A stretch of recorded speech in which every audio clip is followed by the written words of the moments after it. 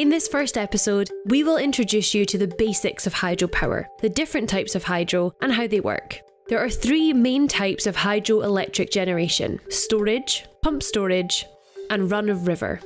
At SSE Renewables, we have power stations which generate power using all three of these, though the vast majority of our power stations are storage. We start, therefore, with storage hydroelectric, sometimes known as impounded power. With this type of hydro, a natural loch or man-made reservoir, formed by damming a river, collects water draining from the surrounding area, which can be hundreds or even thousands of square kilometres in size. What is created is a store of water, situated at a higher altitude than the power station it supplies. The difference in height between the power station and the reservoir is called the head. The higher the head, the more energy there is in the water to drive the turbines and the more electricity it can produce. This is the same principle as the header tanks in the lofts of houses that provide the water pressure for the hot water taps. This type of scheme gives the operator of the power station a significant amount of flexibility over when and how much electricity is generated in response to customers' needs. Even so, the amount of water the operator is allowed to extract from the reservoir is controlled, in order to prevent the water level falling so low that environment and wildlife are adversely affected. We turn now to pumped storage. In some ways, this can be compared to a garden water feature that recirculates the same water but on a much larger scale. Pumped storage schemes have two reservoirs to hold the water, with one higher than the other. Traditionally, pump storage has been used when there is a high demand for electricity. However, as we move to an electricity system with a high proportion of intermittent renewable energy, such as onshore and offshore wind power, pump storage will have an important role to play in storing the electricity from wind power when it is generating more electricity than is needed, and then using this electricity to meet demand when it can't be supplied by wind power. Pump storage works when water is released from the higher reservoir to drive the turbines in the power station below it, before being passed into the lower reservoir. Then, at times when there is cheap surplus electricity available, for example from wind farms or solar, the electricity generators are switched to become massive motors, which pump water from the lower reservoir back up to the higher one, where it is stored until it is needed to meet the next peak in demand. Pumped storage schemes give the operator even greater control over when the power station runs, and can often respond very quickly to meet unexpected high demand for electricity.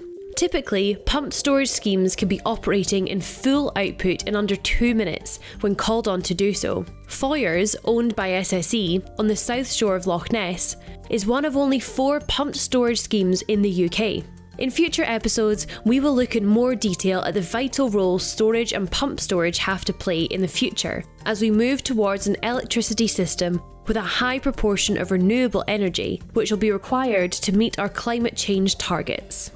The last type of hydropower we will look at is run-of-river. In the simplest run-of-river schemes, some of the water from a naturally fast-flowing river is diverted via a tunnel to drive a water turbine in a nearby power station. The turbine spins as the water flows, driving a shaft that is connected to the electricity generator. The water is then allowed to flow back in the river.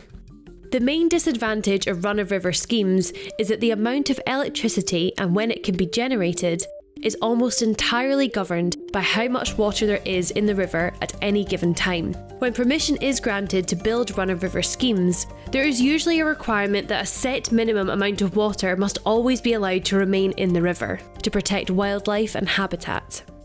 So when the river is low due to lack of rain, the power station may be starved of water and unable to generate any electricity at all. Admittedly, this doesn't happen very often in Scotland, but it does sometimes. Most run-of-river schemes are small in scale and operated on private estates or are community-owned schemes. Regardless of the type of hydropower in question, very few of SSE's hydropower stations operate in isolation. They are part of a series of what are described as cascades. Within each cascade, a high storage reservoir provides the storage, and then the water is managed down the cascade system through a series of power stations, lochs and reservoirs. This allows us to maximise generation and control when that generation capacity is needed. For example, in our Tummel scheme, we have a cascade which includes 9 power stations, 4 major dams, 10 lochs and reservoirs. This ability to manage the storage of our main fuel source, water, and control its availability is increasingly central to hydropower's importance in our electricity system. In effect, our hydro assets act like a battery, storing energy for when it's needed. And when you take all of our hydro assets together, we believe they act as Britain's biggest battery. In our next episode, we'll take you inside some of SSE's hydropower stations, showing you that our power stations come in all sorts of shapes and sizes and have been designed to fit with the natural environment within which they sit. To watch all the videos in this series, head to sserenewables.com/hydro.